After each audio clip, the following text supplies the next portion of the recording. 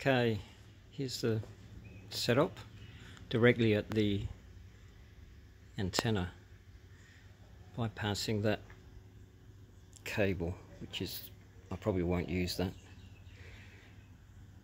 at all. So this is in the forward direction, just to take a relative power reading.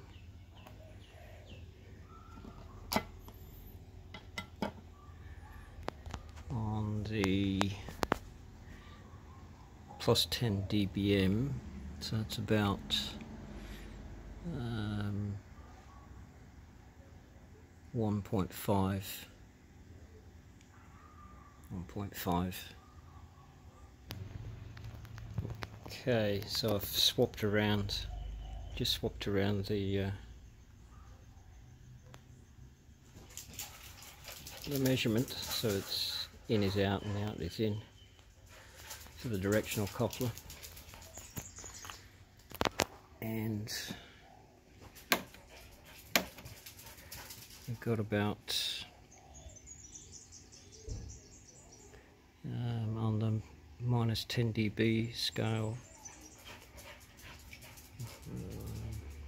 minus 11, minus 12 maybe, so that's like 13.5 dB loss. It's the best I can get it down to at the moment. So from 13 dB return loss, it's about 1.57 SWR. Can't get it any better than that. I'm quite happy with that.